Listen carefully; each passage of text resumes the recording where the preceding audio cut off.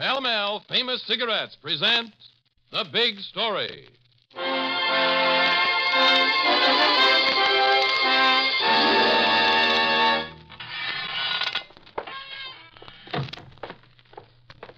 Frankie!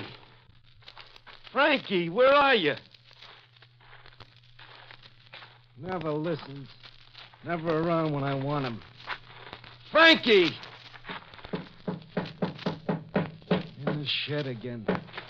Someday he'll do something terrible, I know it. Get out. Didn't you hear me call you? Get out of here. Leave me alone. What are you doing now? What crazy thing? What's in that box? I told you, leave me alone. If you ever come in the shed again, Pa. If you ever come sneaking in on me again. If you ever ask me again what I'm doing or what's in this box. So help me, I'll brain you. I'll take a hammer and I'll brain you to death.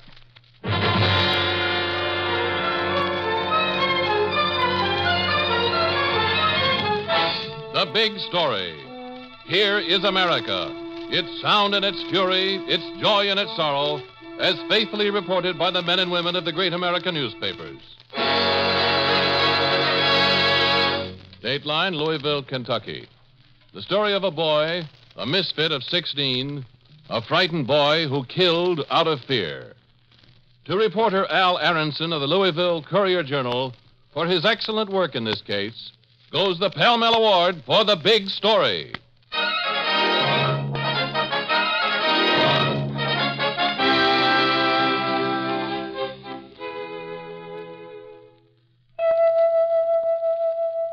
Of all America's leading cigarettes, only one is outstanding. Only one is outstanding. It's the longer, finer cigarette, Pall Mall. Discover for yourself why so many of your friends have changed to Pall Mall. Pall Mall's greater length filters the smoke on the way to your throat.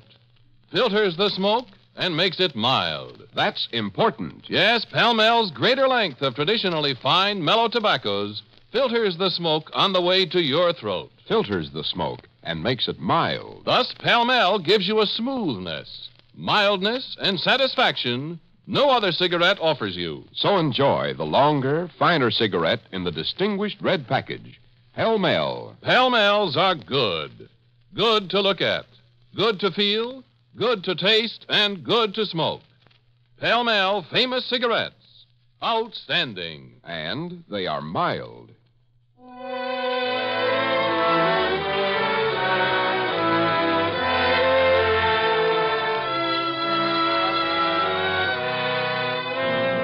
Now the story as it actually happened. Reporter Al Aaronson's story as he lived it. Louisville, Kentucky.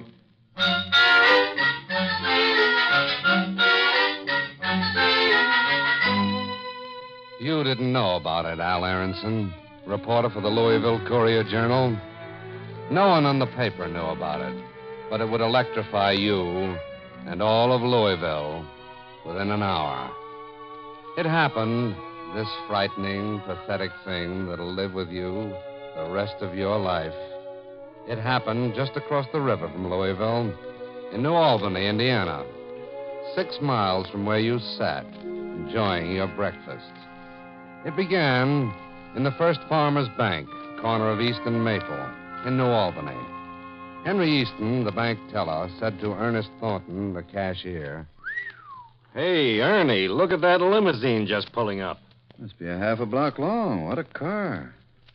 Let me in here. Who is it? Don't know. Must be a new depositor. Every chauffeur with him. Some style. Here they come. It's a kid. Some rich man's son, probably. No. No, it isn't Henry. That isn't any. He's got a gun. Mr. Adams. Mr. Adams. Mr. Adams. Shut up. Stand still. All of you stand still. Where's Adams? Where's the president of this bank? Now, what is this? Surely... Shut up and turn around. Are you Adams? Yes, I'm Mr. Adams, Turn around and walk to the vault. You don't think you can... You think I'm kidding? You think I don't mean it? All right. You refuse to go to the vault? I do, and I urge you... Okay. Who else refuses to go to the vault? Come on, talk. Oh? Okay. You lead me there. Should we rush him? He'll kill us. Even so, I think. Talking. Yeah, whispering. Good. No, don't! You, chauffeur. Yes, sir? Go out in the car and start the motor. Yes, sir. Can't take this place now. There's too much noise. You're going to drive me where I want to go until I'm ready to come back. Holding the gun before him, the kid, one dead man thought he was a rich man's son. Another dead man thought he could be rushed. And a third dead man thought he could be urged. The kid, he was 16, forced the liveried chauffeur into the sleek limousine and drove away. And that was all anybody saw or heard that morning. 3 dead, a 16-year-old murderer escaped. You get the story. You, youthful, serious, an eye for every detail, Al Aaronson. The first lead, 12 hours after the attempted robbery and triple murder, came from a hospital bed in New Albany, just across the river. A man with perhaps an hour to live. A man with a hole through his chest made by a .45. The liveried chauffeur, George Murphy. Now, don't raise your voice, George. I can hear you fine. Thank you, Mr. Aaronson. Because, like I told you, sir, he picked me up sitting in the car about 9:30 in the morning. In Louisville, that was? Yes, sir. I drive for Mr. Norton at the steel plant. Made me drive across the bridge. Is it bad, George? No, it's not too bad, sir. Made me drive up to the bank. He knew that bank, too, sir. Says nobody will be in there now, just a cashier, the teller, and the president. He was right, wasn't he? Yes, sir, that's right. He got there, kept the gun in my side, and made me go in with him. He killed them 3 men, made me go out and drive them away. Mister, I tried to turn him in. How do you mean, George? Well, I tried to mix him up, turning corners and twisting and so on. Tried to pull him into the police station, but, well, he knew the town. Told me, turn down here, turn down there, all the time keeping away from... Now, I'm sorry, sir. take it easy, George. Yes, sir. Well, all the time, he'd keep me from driving to the police station. New alleys I didn't half know myself. And made me go down near the riverfront. It was a little blind alley I never did see before. That's the way he done it to me. Said to me, you might keep your mouth shut, but I'm making sure. And then he shot you? Yes, sir. He stuck the gun right next to my chest and pulled the trigger. Had a smile on his face. He was mean, mister. Bad mean. No more than 16. Real mean. What did he look like? Oh, big fella, 6'1", 6'2". Only 16 or 17, the most. Pimples on his face and a foul tongue, sir. I tell you, foul. Cuss his own mother. Ever see him before? No, sir. But the way he knew them streets, knew where to turn, knew the bank, he must be a local boy, I figure. But... George. Maybe... George. George. You take the theory given to you by the heroic Negro chauffeur who tried to steer the car to the police station. You take his idea that this was a local boy, and there are no other clues, to the cops. Lieutenant Edmonds listens, lights up a cigar butt he's chewing. No, local boy couldn't be. But he knew the town from the chauffeur's description. He knew it as well as you. I know every hoodlum in this town. Every one of them. Killer isn't here. There's 9 kids, maybe 10 who fit that description. I checked every one. They didn't do it. But if you'd heard the chauffeur, Lieutenant, if you'd heard Look, what he you're said... a bright reporter. Answer me this. He wants to do a holdup in New Albany. Why does he go over the bridge to Louisville, get the car, force the chauffeur all the way back here, and then do the holdup? Does that make sense? No, but it still But could nothing. That was a local New Albany boy. I'd have him in the coop and halfway up for sentencing. Try something else.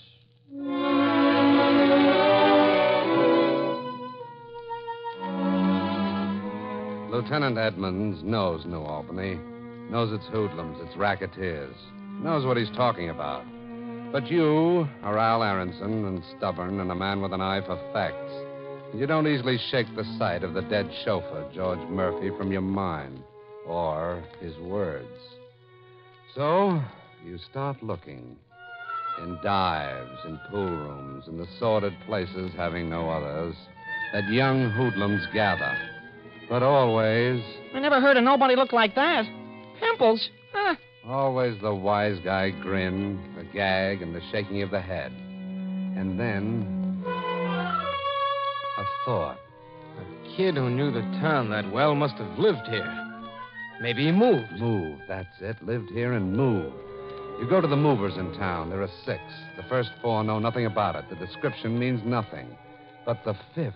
A mean kid, dark-haired, pimples. Real low-down mean kid. That's the one. Yeah. Yeah, I moved him to Louisville, him and his old man. What was his name? I'll never forget him. Said he'd help me with a crate. A big crate, kind of a piano crate, but no piano in it. Mm-hmm. When I had it up, he let go his end. Near busted my leg. I could have killed him, but his old man was there. What was their name? Jensen or Henson, something like that. Benson. Benson, yeah, Frankie Benson. A real mean little rat with a foul mouth. An all-American punk.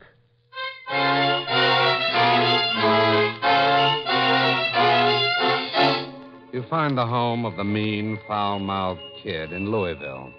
A seedy 2-room shack, kitchen and bedroom, little shed in the back, where a tired, beaten old man listens to you. And before you're half through... It's him. Don't say no more. It's him. 4 men killed, you said? That's right, Mr. Benson. Sooner or later it had to be. Now it happened. A son. A man slaves a whole life for a boy. His mother died 8 years ago. I never married again. Who'd marry me? And this. I knew it. It had to happen. Has he been around since? When did he do it? Tuesday. Today's Thursday. Yesterday he disappeared. No, Thursday. Today he disappeared. Today. Excuse me if I'm a little mixed up on the days. Of course. You've no idea where he went. Away, that's all he said. Away. Except the note. Now it comes to me. The note, what it meant. What note, Mr. Benson? He left me a note. I'll get it. If I tell you, you won't believe me. Step inside. Into here. Here is the only other room, the bedroom. He opens a closet where rags hang and one decent suit of clothes. And in a pocket, he finds a piece of crumpled paper, cheap note paper with lines in it. And in childish handwriting is a note. Read it. Read it. You wouldn't believe it otherwise. This is his writing? His. Stop me, please, before I do it again. That was after he murdered them. 4 men. It's awful.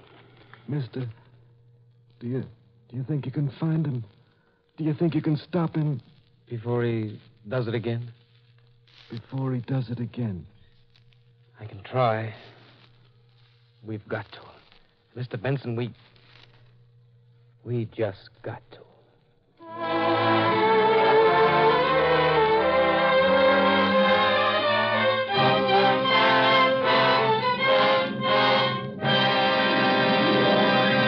We'll be back in just a moment with tonight's big story.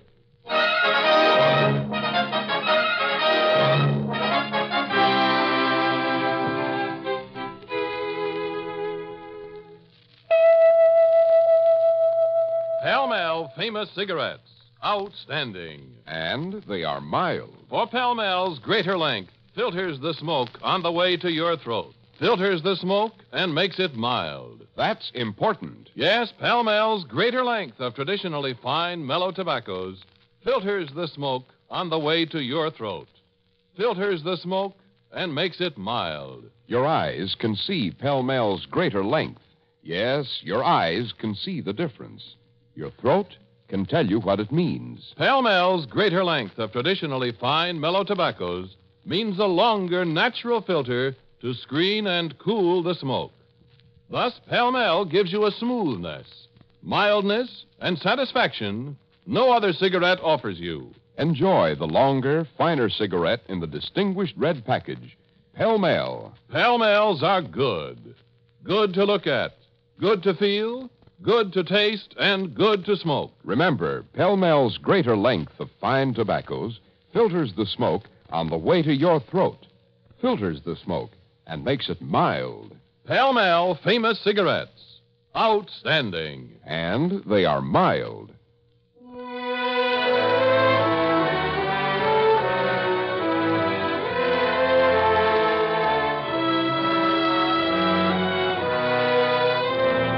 This is Cy Harris returning you to your narrator and reporter Al Aaronson's story as he lived it and wrote it. It's only a few minutes since a father admitted that his son is a murderer. To you, Al Aaronson, reporter for the Louisville Courier-Journal. Just a short time since a father showed you the fear in his heart and the terror and desperation in his sons. A boy of 16 who feared he'd kill and kill again unless he was stopped. You sit now in the bare kitchen on a rickety chair and listen to the history of this boy, this mean, foul-mouthed boy, waiting for a clue that might tell you where to find him. He was bad since he was 10. A week after his birthday, he stole a knife and tried to cut one of his friend's fingers off. I stopped him. Why did he do it? A lot of reasons. He was bad. His mother was dead. I saw him only a few hours a week. I worked the only work I could get out of town. He lived like a wild animal in the streets and the gutters. Don't blame yourself, Mr. Benson. Blame? Blame? I don't blame anyone. I tell you only the facts. He stole. Twice he was caught. Twice. A year in the reform school each time. And how'd he come out? Worse? You know about reform schools. If he was wild before he went in, when he came out, he was sly. A fox, a wolf, waiting for his chance. Small boys he tortured. Tied them up, things he saw in the movies he did to them. Like the Indians in some of the magazines you read. Where he got them, I don't know. I know what happens to kids sometimes. Kids? He was bigger than me. 4 inches bigger. Weighed 170 pounds. If I asked him to come into the house to work, maybe I raised my voice. He hit me. Many times he knocked me down. And at night... at night... I don't understand. No one would understand. At night he slept with a gun. A gun. A .45. I saw it once. A gun under his pillow. We gotta find him to stop him to take care of him. Mr. Benson, you say he just disappeared the day after the killings. The box. I didn't tell you about the box. That's right, the day after the killings. What box? I don't know. Maybe it ain't important. It was to him. He said he'd brain me once if I interfered. He would have, too. He got a piano crate somewheres. Brought it into the shed. This is when we lived in New Albany before we moved. And fixed it up. He called it camping out. You know, he'd get in the box and spend a whole day there. Never come out. Even eating there. Maybe it's just a child's game. I don't know. Maybe lots of kids do things like that. Why did you mention the box, Mr. Benson? Because the day before he disappeared, the only thing he said to me, this was after he killed those men. He said, I'm leaving money for the box. Ship it to Knoxville. Knoxville? Where he got the money from, I don't know. He never worked a day in his life. I didn't give it to him. Where in Knoxville? General delivery. I remember because he said, here's the money. Don't write down the address. Remember it. General delivery, Knoxville. And you sent it? Shouldn't I have? No, I'm only asking. I sent it yesterday. About noon. A Railway Express? Yeah. Have you got the receipt? Yes. Give it to me. Why? What? Just maybe nothing, but give it to me.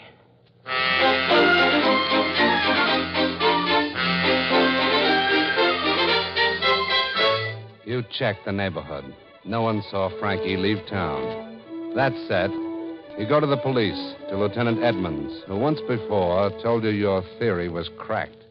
Say that again, Aaronson. I don't think my hearing's that bad. I said this kid sent a packing crate out of town to general delivery in Knoxville, and I want to investigate that crate. What are you trying to prove? Well, nothing. I want your cooperation to find out where that crate is and see what's inside of it. Is that going to tell us where little Frankie is? It might. What did he do? Leave a note inside and say you'll find me at the Wall of Astoria in New York? I don't know what we'll find, but from what his father said, this kid's been bad a long time. This kid's been bad since he was born. Now, look, let's not fight about it. All I want is an order to stop the crate, examine it... Look, I play hunches, long shots. I'm screwy. But not this screwy. Who found out where Frankie lived? Okay. Who said he couldn't possibly be a local boy? Okay. Maybe I am that screwy. Hennessy, get the Railway Express on the phone. We want to trace a crate shipped to Knoxville.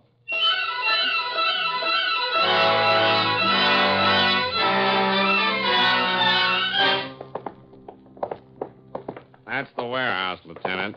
That big one? Yes, sir. Warehouse 3. The crate's in Section D. Want me to go in with you?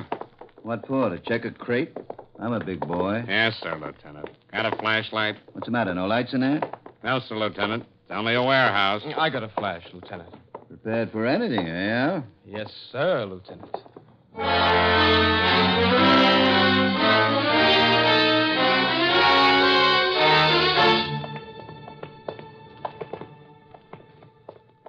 There's Section D.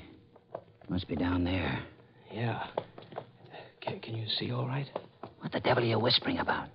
I don't know. What are you whispering for? Oh, shut up. I'm sorry. You know, this crazy idea of yours is getting me. I know, me too. Wait a minute. There it is, I think. Let's see. Over here's the address. Yeah, general delivery, Knoxville. Same handwriting. What handwriting? Same as on the note. I told you about the note. Yeah. What now? Let's look a little. Stop whispering. Look. What? Holes, about 8 holes in the top, same on the side, and this side, too. So what? I think they're air holes. What are you talking about? He's inside, the kid. I tell you, he's in that box. You're nuts. Watch. I brought a candle. I'm going to light it. And while it's burning, it'll go inside the Wait. box. What for? Don't light it yet. Back up a little. Benson? You're in that box, you crazy kid. Come out. You're in there. Kick on the side of the box. Did you hear me? Listen. Kick if you're inside that box. Go ahead. Light the candle. Watch out you don't. Okay. I hate to do this, but I'm going to wiggle it around. No! He's in there. Get back! Get back, you dirty cowards! I got a gun. So help me if you don't leave me alone. Come I'm out, gonna use Benson. it. Come out. Haven't got a chance. Watch it. Stay away. What are you doing? The only thing we can do. I'm going to roll the crate over. Watch out. I'll help you. Okay, together now. Roll it. You'll never get me, you lousy flatfoot. Never! Never!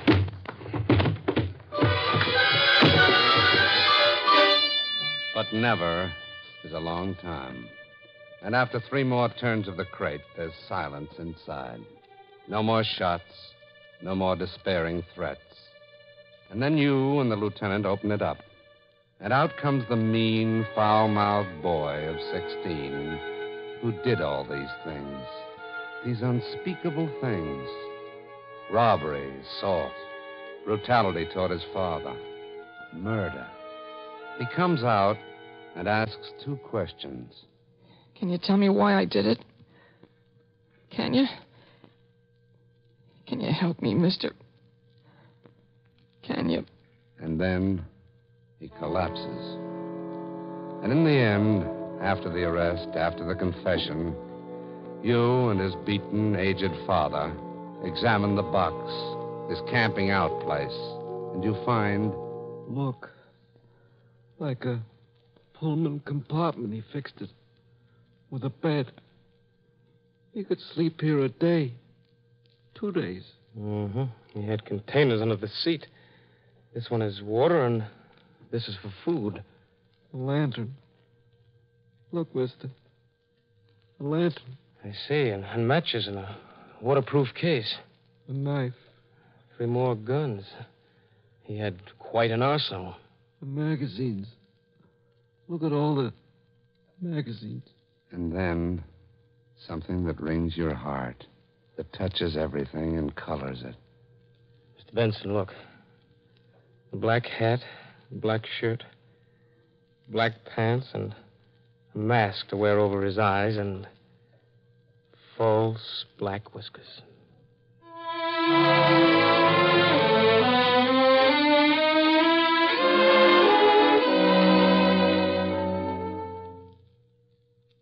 You write the story, Al Aaronson. The case is finished, the killer found. But when you're done, the biggest story is left unwritten, unsaid. Whose fault? Who's to blame? How does it happen in this year of our Lord, 1949, that a boy of 16 could murder 4 men, ship himself to Knoxville, and carry with him an arsenal, loaded guns, and a mask with false whiskers?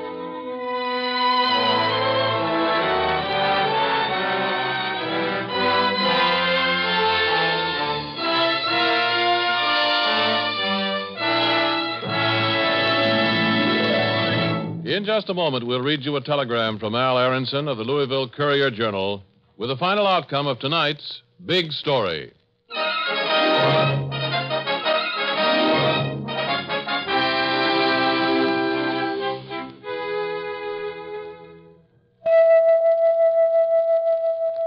Of all America's leading cigarettes, only one is outstanding. Only one is outstanding. It's the longer, finer cigarette in the distinguished red package, Pall Mall. For Pall Mall's greater length of traditionally fine, mellow tobaccos filters the smoke on the way to your throat. Filters the smoke and makes it mild. Thus, Pall Mall gives you a smoothness, mildness, and satisfaction no other cigarette offers you. So enjoy the longer, finer cigarette in the distinguished red package, Pall Mall. Pall Malls are good. Good to look at, good to feel, good to taste, and good to smoke. Pall Mall famous cigarettes. Outstanding. And they are mild.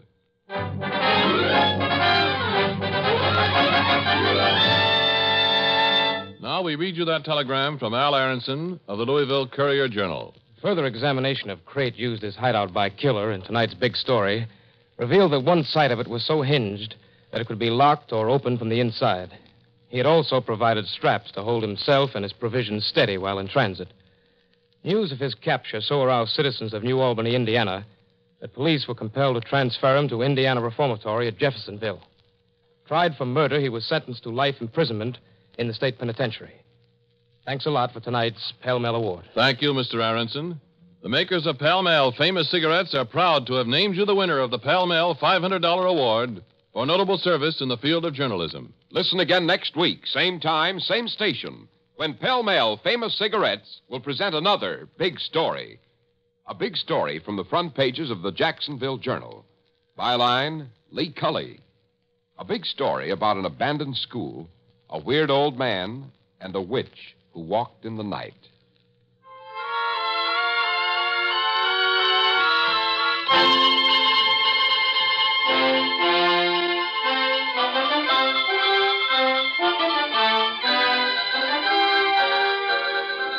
The Big Story is produced by Bernard J. Proctor with music by Vladimir Zelinsky. Tonight's program was written by Arnold Pearl.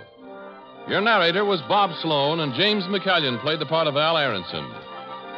In order to protect the names of people actually involved in tonight's authentic Big Story, the names of all characters in the dramatization were changed, with the exception of the reporter, Mr. Aaronson.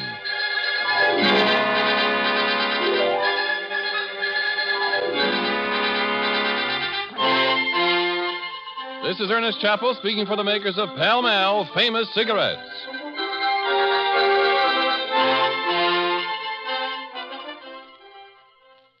This is NBC, the national broadcasting company.